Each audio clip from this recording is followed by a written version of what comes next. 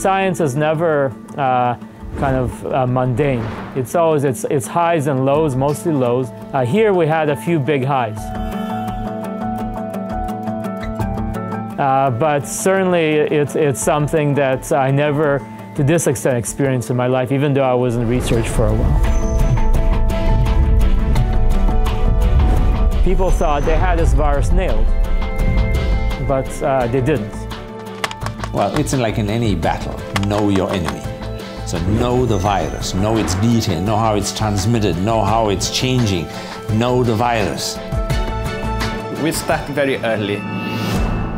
By the 30th of December, we noticed with some of our colleagues from Oxford, they were tweeting that unknown pneumonia cases begin to happen in Wuhan. And I remember the day, it was the 11th of January.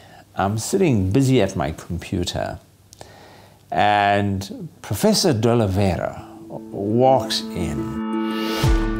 He walks in and he says, "Have you seen this? It's on Twitter." I said, "What are you talking about?" He says, "The viral sequence is on Twitter." It's probably a classical moment. So not only we saw the genome on Twitter, but what we did is to download the DNA sequence and start analyzing. We couldn't just let this epidemic happen to us. We had to gear up. We put a lot of the difference on a side. The scientists tend to be very competitive. If we can help each other, we can advance science very quick. And when SARS-CoV-2 hits, we're able to pivot and use our facilities, especially our facilities that have high containment, to work with the SARS-CoV-2 virus and try to understand it better. We started working with the coronavirus around June.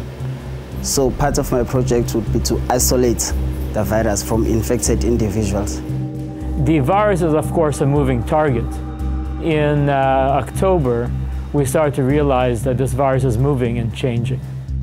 And one of the most dramatic changes happened here in South Africa when this virus mutated and became what's known as the beta variant. We received it from Prof.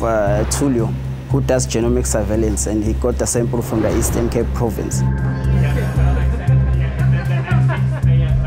Within a week of receiving the samples, we saw a very unusual cluster, which again, I walked to the office of my good friend and colleague, Salim Abdul Karim, and I showed him how unusual was that sequence. And when we went through the variant, we realized that this variant may be able to escape immunity.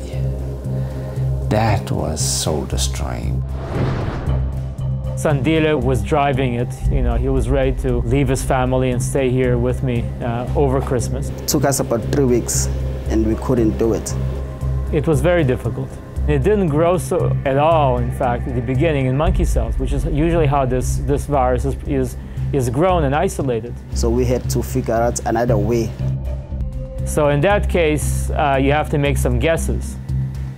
And of course, it's very dramatic when your guess turns out to be right. We figured out with the beta variant, we had to use a human cell line. And that's what we did. We found a human cell line that worked. And then we used that cell line to actually infect the monkey cells and be able to make enough of the virus so we can study it. We were very excited. As a researcher, there's no better feeling than to know that you are moving forward in the right direction. And we were the first ones to actually isolate the live beta variant. And our isolate of it is what's used around the world to study this virus. If my scientific team in the lab have took a holiday on early December, we would probably not have detected the variant so quick. Yeah, so the worldwide reaction, we were believed. We didn't keep this knowledge to ourselves. As soon as we could, even before we were ready, you put this thing out.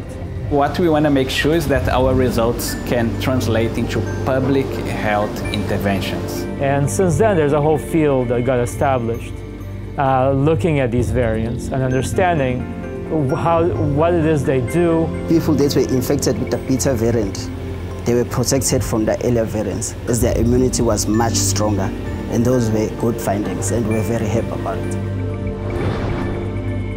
From a scientific point of view, none of our advisories were challenged. Government wanted to hear what the scientists had to say. It is what South Africa has done very well. As a scientist, it's very important to see that your results have an impact that can save lives. And to be honest, that's what motivates us to keep working with the most dangerous pathogens that is known in the world.